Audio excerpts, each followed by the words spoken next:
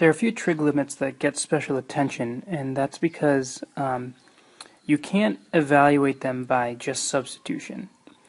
You have to use sort of your knowledge of those limits and other ways of deriving them. We used a calculator method to figure out that this limit here was equal to 1.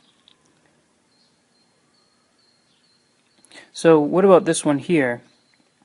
Limit as x goes to 0 of sine of 3x over x. You could either take out your calculator and just examine it, which I encourage, but there are some like tricky algebraic ways you can actually get the answer as well. Like for instance, some people would do a little trick like this. They would multiply the top and the bottom of this by 3. So this is 3 sine of 3x, and then divide by 3 so that you didn't change anything. So that these two 3's in blue here I just added. And then what you could do is you use a little property of limits by taking that top 3 and putting it out front.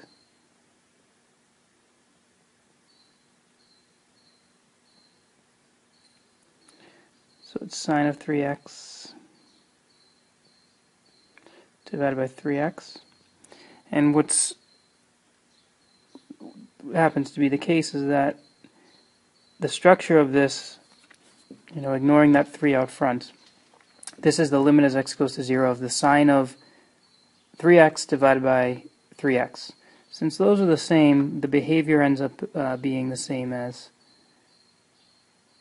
this here. So this here in blue is just a 1. So it's 3 times 1, which is a 3.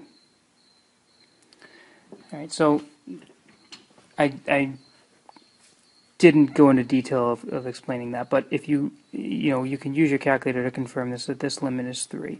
And there's a whole bunch of problems like this that I've supplied in class that you would see, that would allow you to see this is the case. But the more important problem is this one here, number 2. Because we're given a piecewise function that's incomplete, and it says, what value should f of x equal at x equals 0 to make the function continuous? So remember, for a function to be continuous, continuous means that the limit as x goes to, in this case 0, of f of x, we need that to equal the output when you plug in 0. Now right now, our function for every x value except for 0 is sine of 4x over x. Now if you graph that on the calculator, you get a function that kind of does this, jumps up to 4,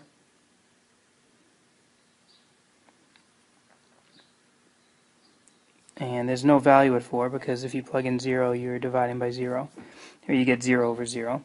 But that's what the graph looks like. And so this is not continuous right now as it is. That's not continuous. The reason is because there's a removable discontinuity at x equals 0. Alright, so what this problem is asking is, what should we make x equal to, what should we make y equal to at 0, when x is 0, in order to fill in that hole and make the function continuous? So it's actually almost too easy to be true, or too easy to be a problem, but the obvious answer is that if we just let y be 4, then now that will fill in this hole,